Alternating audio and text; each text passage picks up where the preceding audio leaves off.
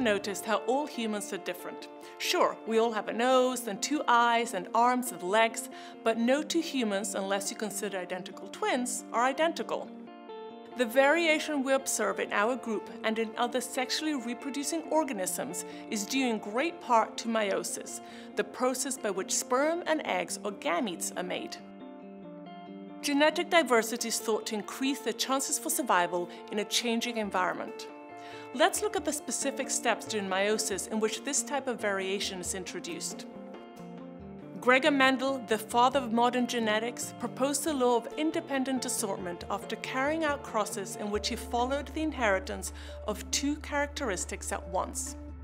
Mendel observed that the inheritance of alleles for one character was independent of the inheritance of alleles for a different character.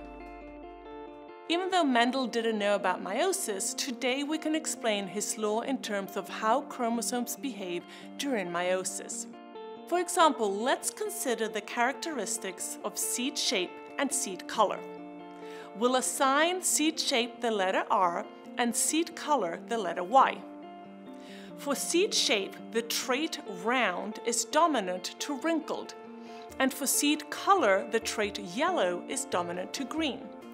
If you cross 2 parent plants that are heterozygous at each of these 2 genes, there will be 16 possible gamete combinations. Let's see why this is. Each parent can make 4 different types of gametes in equal proportions due to independent assortment. Each chromosomal arrangement during metaphase 1 results in 2 types of gametes. And because there are 2 possible arrangements, which are both just as likely to occur, we have a total of 4 possible gametes from each parent. Any one gamete from one of the parents can fertilize any one of the gametes from the other parent, giving us a total of 16 possible combinations. Humans with 23 pairs of chromosomes can make over 8 million possible gamete combinations due to independent assortment alone. But there's another way in which variation can be introduced during meiosis by the process of crossing over. Unlike independent assortment, which happens during metaphase 1 of meiosis, crossing over takes place during prophase 1 of meiosis. Chromosomal crossing over is the exchange of corresponding segments between the paternal and maternal chromatids of homologous chromosomes.